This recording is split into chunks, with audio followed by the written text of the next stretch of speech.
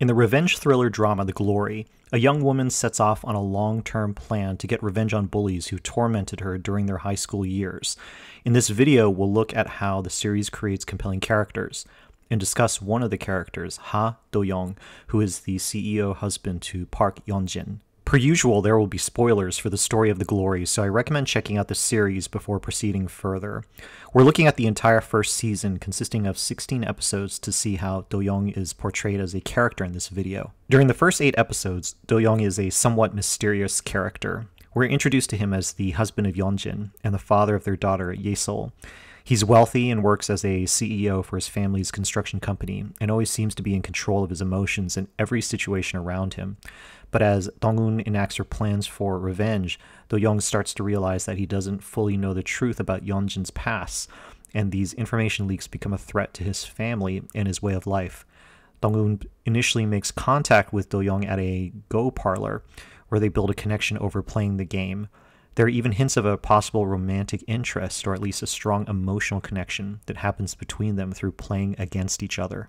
Eventually, in the second half of the first season, Do-yeong starts to piece together the truth about Yeon-jin's bullying past, and he walks a fine line between the warring sides of Dong-un and the other bullies. Do-yeong is a calculating man who doesn't quickly jump to conclusions, and he knows that it's not in his favor to immediately ally himself with Yeon-jin or Dong-un. Perhaps he approaches life the same strategic way that he tackles a game of Go. When he finally discovers that Ye-sol is not his biological daughter, Do-yeong reveals himself to still be a loving father, as he accepts her and desires to protect her from the war raging between Dong-un and Yeon-jin. It's interesting to see that Do-yeong shows very little outward affection toward other characters, including Yeon-jin, but he is much more open and expressive toward his daughter, Ye-sol. So to dig deeper into Do-yeong's character, we can ask, what is his series objective? In other words, what is the core need that drives him, even beyond the events of the story? I think that Do-yeong wants to protect his family at all costs. This drive includes finding out the truth behind Yeon-jin's past and eventually severing ties with her, including a public divorce. In the second half of the first season, Do-yeong openly confronts Yeon-jin about her past bullying and her affair with Jae-jun, and he takes further steps to put up defensive walls against her in their marriage. Yeon-jin increasingly finds it harder to manipulate him when she starts to lose control of their marriage, her career, and her public reputation. We can also ask, what is Do-yeong's core fear? We're asking, what is he most afraid of?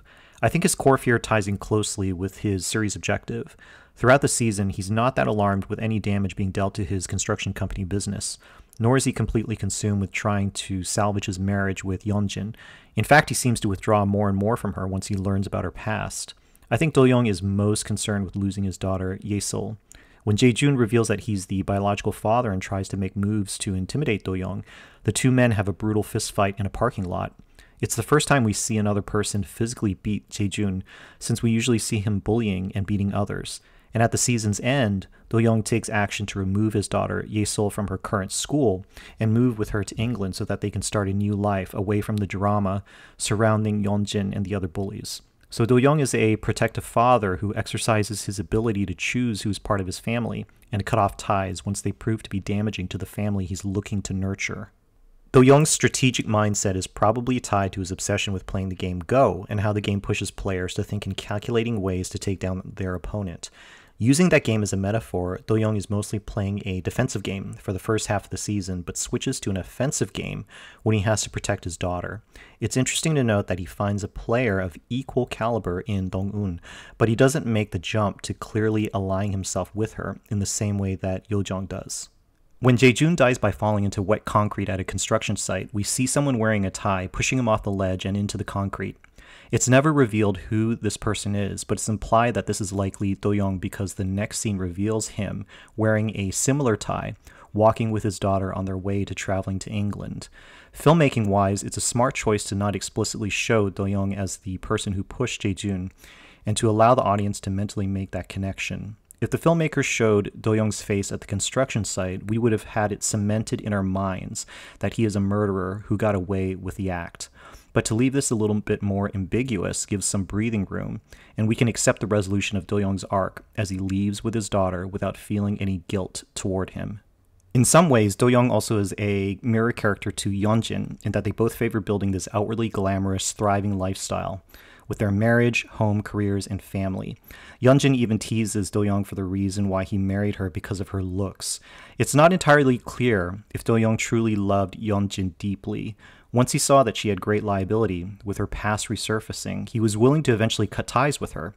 I think Do-yeong wanted loyalty and trust more than anything else from Yeonjin, and she constantly betrayed this commitment as she tried to navigate getting out of her predicament as Dong-un enacted her revenge plans.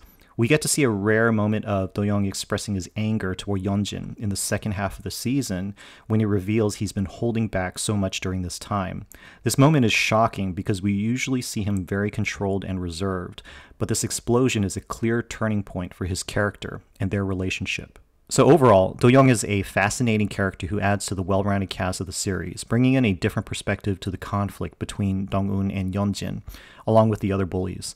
If Dong-un and Yeonjin are the two extremes on a scale, Do-yeong is more ambiguous, or you could say in the gray zone. He maneuvers according to his own agenda, thinking like a strategic game player, and carves his own path as the season comes to an end.